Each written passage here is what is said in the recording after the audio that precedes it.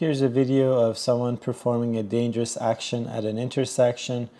They're backing up at the intersection, and that is not acceptable on the road, and when you go on the test that will get marked as a dangerous action.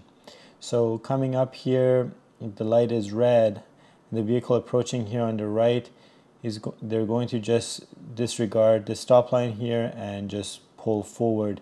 And this is why we need to stop before the stop line here, because we need to check to see if anyone's using this crosswalk.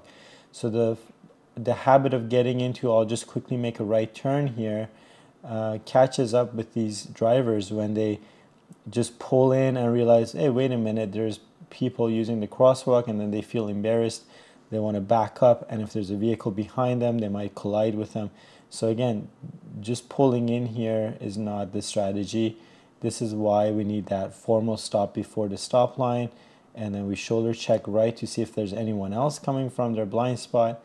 If it's clear and no one's approaching from this direction, then they can go forward into this spot to check cross traffic. If it's clear, one last shoulder check to the right, and they can make the right turn on a red. So making a right turn on a red is not as simple as I'll just pull in quickly and make the turn, as you see unfortunately a lot of drivers doing things like of this nature.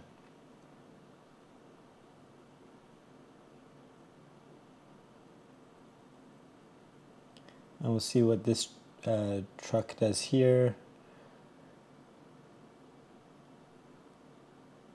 And this truck did a rolling stop. They kind of slowed down, but they didn't actually make a full stop, and then they just quickly made a turn. So that also will get marked as a fail on the test as well. You need that complete stop before the stop line before you think about making a right turn.